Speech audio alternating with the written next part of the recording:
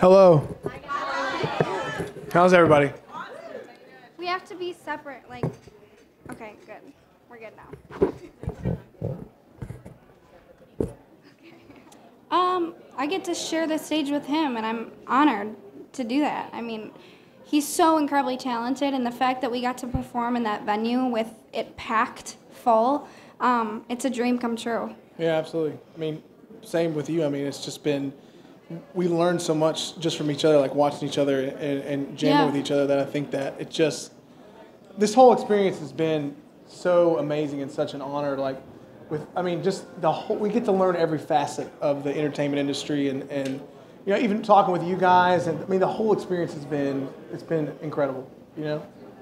One thing I wish I could have done better was a little bit better breath control in the first song. I mean, my adrenaline was going, and I opened up the show, and it was great, but I was just really stoked, a little too stoked to be on stage first. So, but what I really liked was the last performance. I mean, for my last song, it was the last performance I was going to give before the voting was out for the whole season, so I kind of just took it in, and I was singing my song, which is available on iTunes. As is mine. Yeah. But it was just cool, so I kind of just took it in, so, yeah. How about you, Kelly? Huh? Your turn. Oh.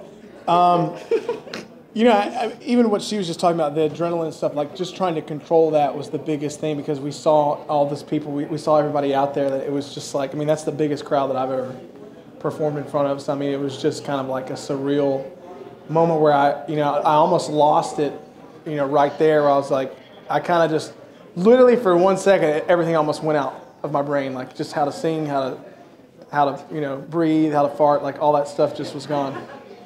But I mean, I had a blast, and yet, you know, I think that's the biggest thing is breath control for me too. Is that just trying to control my breath and just stay in focus as much as possible when all this stuff's going on.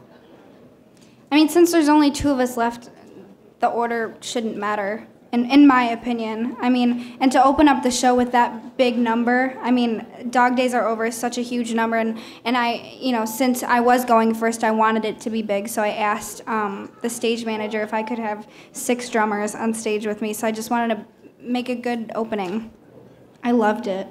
He's awesome. I mean, he picked some great songs. I mean, you did amazing. Yeah, I mean, yeah, we've never actually spoken to this guy. But you know, but he picked some great songs. You know, yeah. But I mean, he nailed the song choices. You know, I mean, we haven't met him, but he's been watching us since like the beginning. You know, and oh my God. But but yeah, I mean, I'm just telling you.